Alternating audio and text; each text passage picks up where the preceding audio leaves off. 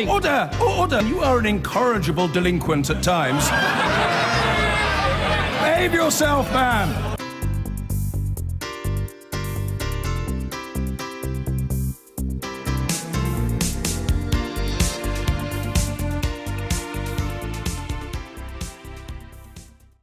Now, building a wall between the US and Mexico and making the Mexicans pay for it was one of Donald Trump's most prominent campaign promises. Yesterday, we discovered details of a phone conversation the new president had with his Mexican counterpart within a week of taking office. And that appeared to be the biggest concern was how he'd look in the press. Our US correspondent Cordelia Lynch reports. It was an undiluted promise that became a campaign applause line. We're going to build the wall, and Mexico is going to pay for the wall. They're going to pay for it. We're going to have the wall. We're building the wall. We're building the wall, folks. We're building the wall. Who's going to pay for the wall? Who? But in a transcript of a phone conversation obtained by the Washington Post, President Trump seems to accept funding will have to come from elsewhere as he speaks to Mexico's leader. Yet he urges his counterpart to keep quiet. President Peña Nieto tells him, "My position has been and will continue to be very firm, saying that Mexico cannot pay for that wall." Mr. Trump responds, "But you cannot say that to the press. The press is going to go with that, and I cannot live with that. You cannot say that to the press because I cannot negotiate under those circumstances."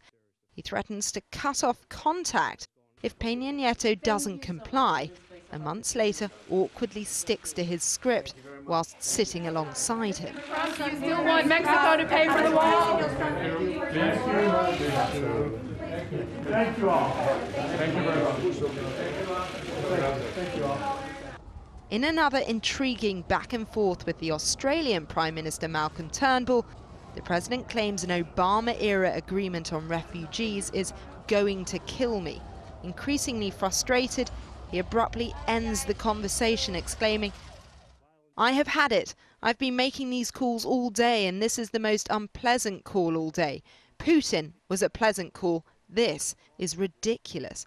Thank you. Thank you. Thank you, sir. Comparing an ally with an adversary will raise alarm bells in a White House trying to stop leaks. It is no secret Donald Trump revels in a forceful approach to negotiating, but exposing what he says away from his supporters could hurt him, an unfiltered glimpse at a man who likes to control his own message. We're going to build the wall, folks. We're going to build the wall. Cordelia Lynch, Sky News, Washington. The increasingly surreal world of the Trump White House got even more surreal today after transcripts emerged of phone calls Trump made with world leaders just after he entered office.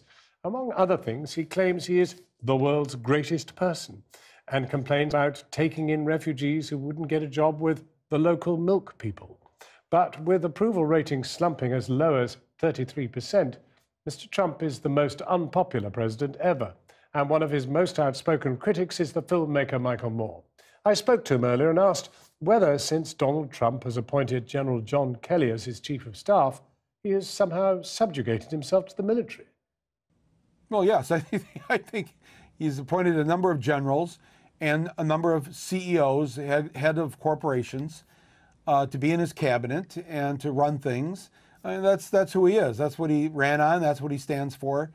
And that's what we've got right now. We've got an awful situation. And our only hope right now, really, because we hold no power, is to basically try to discombobulate him as much as possible. He's easily distracted. He has a very thin skin. And if we can just be like a swarm of bees around his head for the next couple of years, maybe we can prevent some of the damage he's going to do. Well, now, Jeremy Corbyn didn't win the last election here, and the Brexiteers are still pulling off Brexit, so far as one can tell. You talked of Jeremy Corbyn as leading the left out of the wilderness and into power. We're a long way from that, aren't we? Oh, you're not. No, you're not a long way from that. He's not a long way from that. I mean, he's an example of somebody actually, again, who lost but yet won, and I think was considered the big winner in the Labour Party in terms of the turnaround that took place.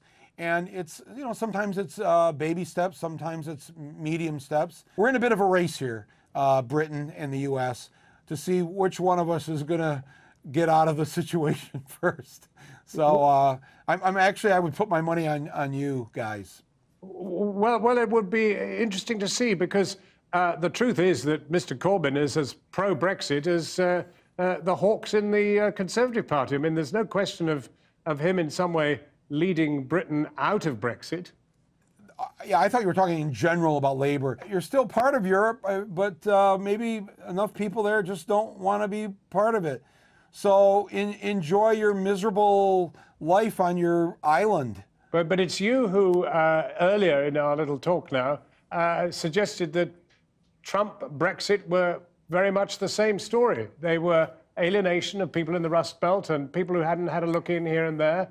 But when I say that, like about the Brexit states here, I think the same is true in your country, that you have a lot of justifiably angry, former middle class, people now struggling from paycheck to paycheck to get by.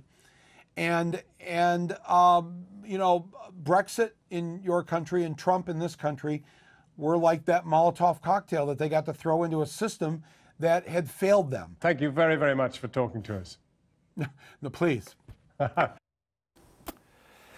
Right, it's never a quiet day in Washington, and in the last hour, news has broken that the special counsel investigating the Trump team's ties to Russia, Robert Mueller, has convened a grand jury that has the right to compel people to give evidence. We don't have grand juries here. John Sopel is here to tell us what this is all going to mean. John, is this a significant development in this special counsel's actions? Yes, it is significant, but let me add a couple of caveats. It doesn't mean that any prosecutions or indictments are imminent. It doesn't mean there are going to be any prosecutions or indictments. But a prosecution couldn't happen without a grand jury being sworn in. So, if you like, it is the next logical step in the investigation. That said, as you point out, it means that they'll be able to take sworn statements from witnesses, they'll be able to subpoena people and documents to the investigation. And to the very simple question, does this mean that the investigation is winding down or ramping up? Only one conclusion. Right. It's ramping up. Yeah. Are the proceedings all in public, the grand jury proceedings? Now, a lot of this is going to take place behind closed doors, and what's going to happen is that they're going to follow the evidence wherever it takes them. It means they've got great investigatory powers now because of being able to take people on oath and compel people to give evidence. And it's being spoken about that one of the first meetings that they want to look at is this meeting that Donald Trump Jr. had with the then campaign manager Paul Manafort and Jared Kushner with those Russians, apparently to get dirt on Hillary Clinton. I should say there's been some reaction from Trump's legal team. The president's legal team have said the White House favours anything that accelerates the conclusion of this work fairly. The White House is committed to fully cooperating with Mr. Mueller. Very conciliatory. Would those be the sentiments of Mr. Trump tonight? I would guess not. I would imagine he's spitting tacks about it. John, thanks very much indeed. Thanks.